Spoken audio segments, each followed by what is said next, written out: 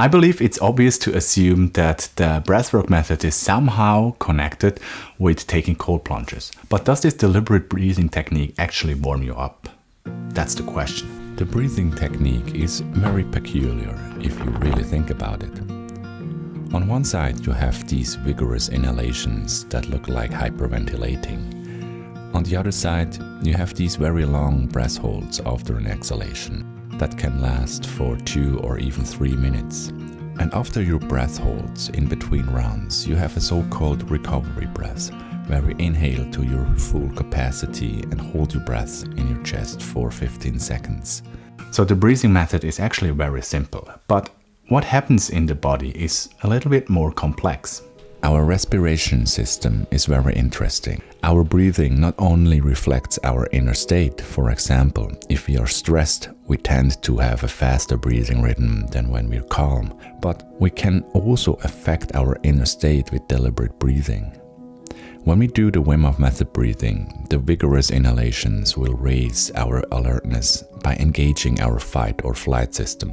By exhaling and holding our breath comfortably, we engage our parasympathetic nervous system, which controls our rest and digest system. So, by engaging both sides of the autonomic nervous system, we on one side raise adrenaline by more than 300%, but at the same time we get into a deep meditative state by holding our breath for such a long time. By the way, for comparison, the adrenaline level can get as high as someone who would go bungee jumping for the first time. So does the adrenaline rush we get from deliberate breathing and engaging our fight or flight system also protect us from the cold? The short answer is no, even though the stress response gears our body and mind towards action. But to understand that, we first need to understand how our body keeps our temperature in balance. So when we take a cold shower or a cold plunge, our skin temperature drops quickly, which will also trigger our fight or flight response. At the same time, our veins constrict and redirect our blood to the core. This so-called vasoconstriction protects us from the cold. The counterpart of this would be vasodilation, where our veins dilate when we are hot. We also get a rush of adrenaline when we take an ice bath, because the cold shock signals our brain that it's an emergency situation and we need to get out of the cold as fast as possible. So the funny thing is that adrenaline, or epinephrine, is also a powerful vasoconstrictor. That means when we do the Wim Hof Method breathing, we can actually feel cold because we flood our bodies with adrenaline. This is why many people use blankets when doing the Wim Hof Method breathwork.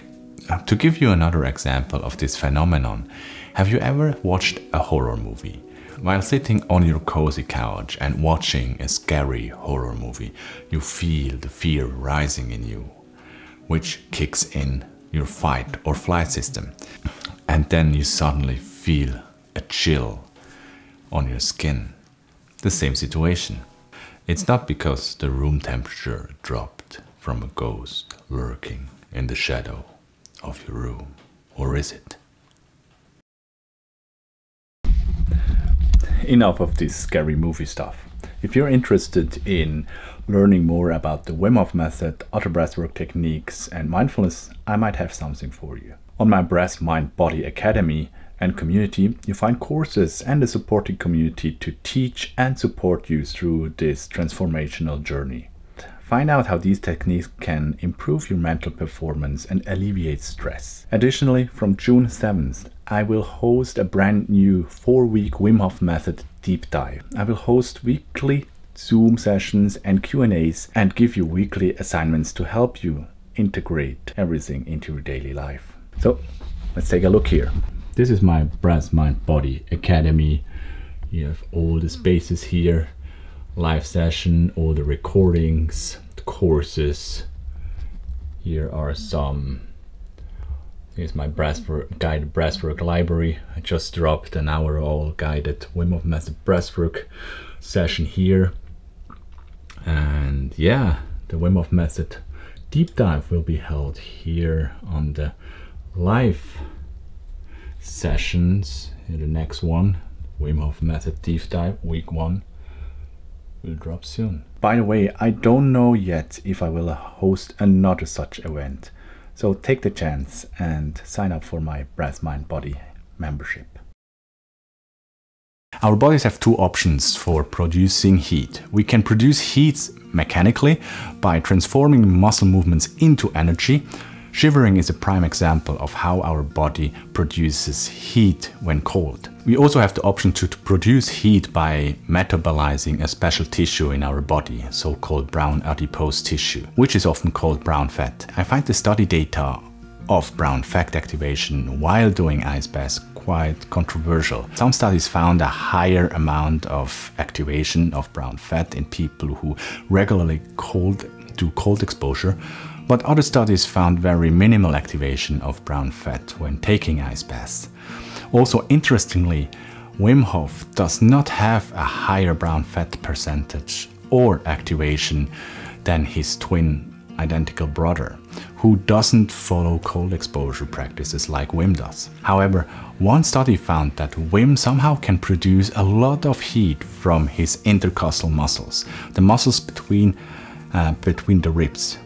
This was measured in a PET scanner, where Wim was wearing a special suit that the scientists could pump cold water or warm water through it. So Wim managed to hold a constant skin temperature throughout the experiment, while the control group's skin temperature all fell, as you would expect. So at first I thought that made sense, because when you do strong breathing, you move your rib cage a lot, which would then produce the heat.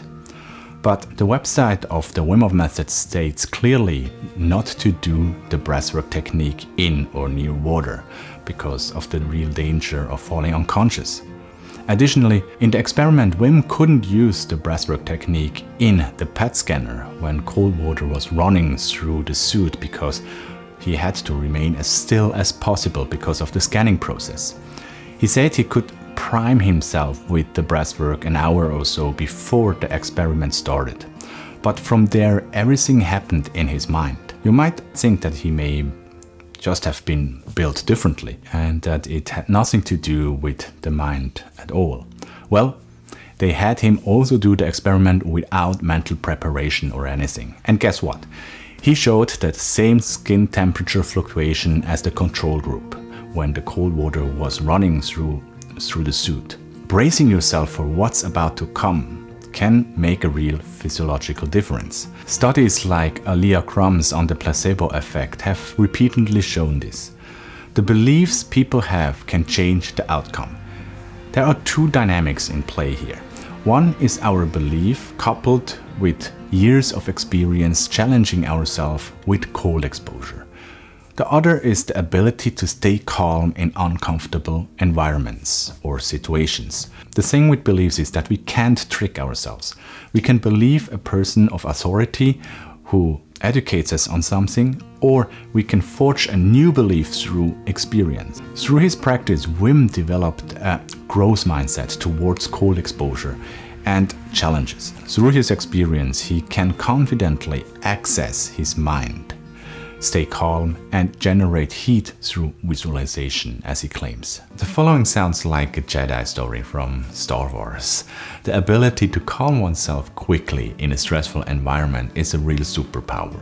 My father, who studied ancient Japanese history, told me a tale of a samurai who evaded a hail of arrows by calmly standing still without trying to dodge them, and still evaded them somehow.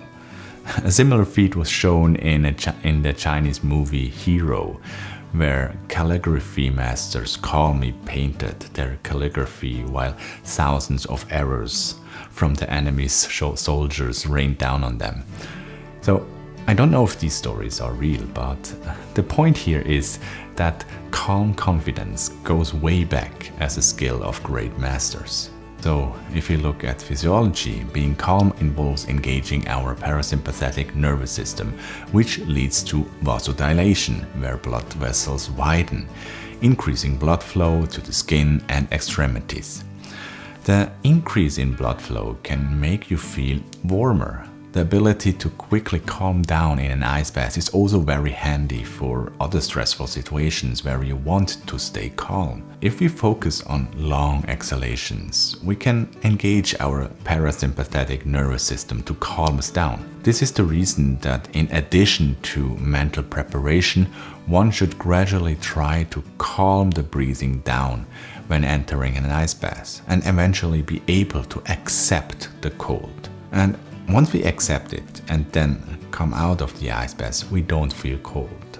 From there, one of the best ways to combine a strong mind with mechanical thermogenesis, heat generation, is to go into a deep horse stance and turn the torso from one side to the other. This is also the standard Wim Hof Method protocol after an ice bath. Studies have shown that the positive effects of an ice bath increase even more when we heat ourselves up again from within, in contrast to externally through a hot shower, for example. Personally, I noticed that I don't tend to shiver if I do a 10 to 15 minute deep horse stance session after the ice bath. If I go straight into a hot shower, I still feel cold for hours afterwards, or even start shivering uncontrollably. If you want to learn more about the power of the horse stance in the Wim Hof Method, please click this video here. Thank you for watching.